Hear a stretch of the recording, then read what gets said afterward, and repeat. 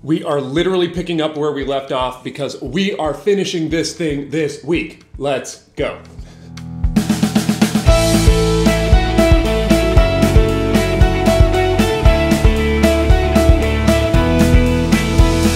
Welcome back to the channel, everybody. My name is Garmin. This is the Storycraft Society. I can't get the cap off. This week we are finishing this thing. I am wasting no time because where we are starting is we are gonna put our turf on. That's gonna be our grass texture, which is gonna be great. Once we have that done, then we can move on to the next step, obviously. That is definitely where we are starting. Let's jump into it.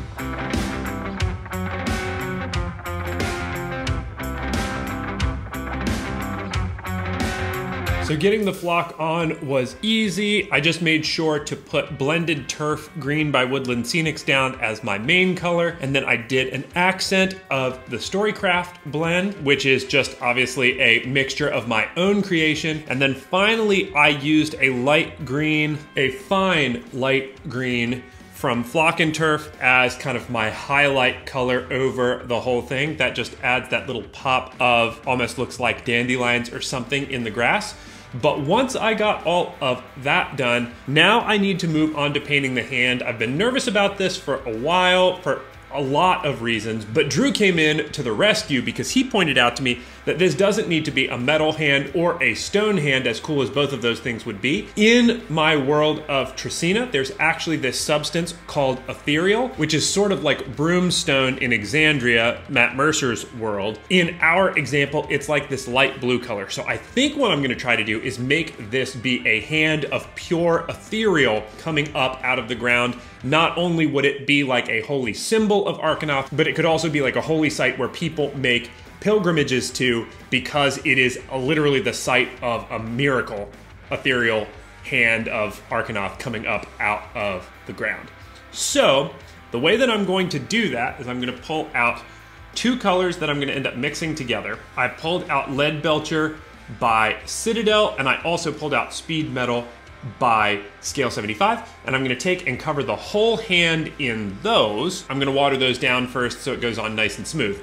But then once I have that done, then I'm gonna try to put a contrast paint over the whole thing that's like a light blue color and see if that ends up doing what I want. It is only after I have put the second coat of metallic paint on this that I realize that I could have just clear coated it when it was silver, and it would have looked like this. Might even look better.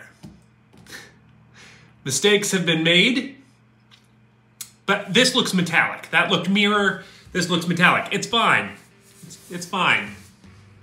So we are basically back to where we started, where it is definitely a little less shiny than the original was, but it does look a little bit more, for lack of a better word, textury. The next thing that I want to do is get this to start looking blue. So what I have is a way to do that, and I'm not positive that it's gonna go great, but we're gonna give it a shot. The first thing is going to be this contrast Talisar blue. I needed a blue color, and Aethermatic blue was not blue enough, so this is gonna be what we're gonna try. We're gonna mix that with the contrast medium. I'm gonna try to go like maybe a 50-50 hit of both of those. And then I'm gonna put in a drop or two of this White Alchemy Pearlescent Paint from Scale 75, and we're gonna put that on there as well. We're gonna see how that works. Here goes our first test of it.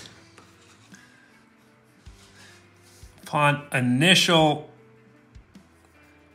look, this is not looking great. We'll continue just to see if that opinion changes. So contrast paints are notoriously bad for doing smooth surfaces, and this is basically a smooth surface. What I settled on was when I put it on, I tried to put it on so that the brush strokes all went vertical or like followed the shapes of the fingers. That way it looked almost like veins inside of, you know, some kind of gemstone or marble or something. I'll just be honest, it looks better on camera than it does in person, which is probably a good thing for YouTube, but not the best thing in the world for this being on my table. So the solution that I've come up with, I think, to try and fix it or at least make it livable, is I pulled out this Cobalt Alchemy, a scale 75 pearlescent paint, but it's got like this kind of bluish color to it. And what I'm gonna try to do is mix that with Talisar blue and then just like a touch maybe of the white alchemy. And then I'm gonna dry brush over the whole thing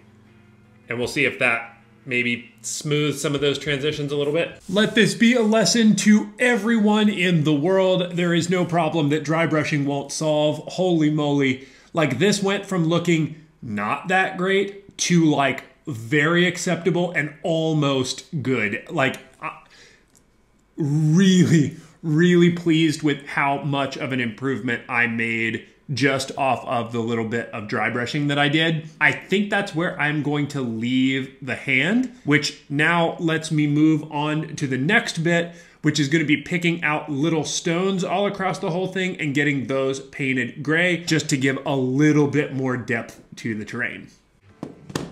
After grabbing all of the little tiny rocks, now I have my Box O tufts, and we're gonna get this thing all tufted up, and I think that is gonna be the end of the road for this thing. So a little bit of time lapse, and then we'll check in when it is all done, almost there. I took more time putting tufts onto this thing than I have in any project I think that I've ever worked on in my whole time of crafting. But the thing that I can say definitively about this piece is that all of the weight, all of the patience, all of the effort of gluing all of these individual little tufts down, gosh, it feels very worth it to me. I think this is the best piece of terrain that I've ever made. I can maybe think of one other piece that would be like on par with what this piece looks like, and albeit that one was a much grander project than this one is, but for this being all foam rocks and dirt ground texture and, you know, the addition of the hand and all that stuff, I just couldn't be more pleased. I know this is a little bit rambly, but I know that I've got a lot of time of cool glamour shots that I'm gonna be able to show off of this thing, and that just makes me super happy. So enjoy all of these glamour shots. I think this is actually where I'm gonna fade away, and I'll let you just enjoy the fruits of the end of this project. If you could do all of the YouTube stuff, like this video, leave a comment down below of what you think of it. Share this video with a friend that you think would enjoy it. That's obviously the #1 way that you can help out any YouTube channel that you support. So anyone who does that, I'm just eternally grateful. But that is gonna be it. So until next week, enjoy these glamour shots.